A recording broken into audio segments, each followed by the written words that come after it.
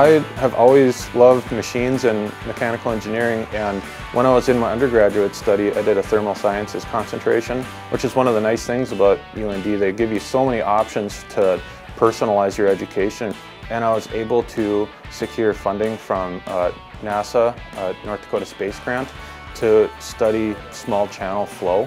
Anytime you can attach NASA to your name, that's kind of a fun moment, and it was really exciting. So we're getting a differential pressure of about 1/4 psi. Right now we're using a pump to push water through very small lines or channels. We like to see what the fluid particles see as it travels through a porous, complex cavities, caves and things like that. Just kind of like an explorer going through a cave.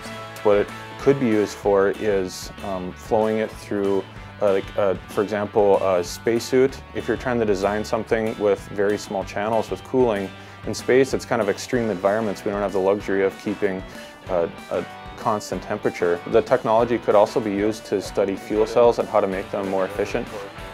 It doesn't even have to be porous. We can try all kinds of different configurations. Different material, Yep. plastics. Mm-hmm.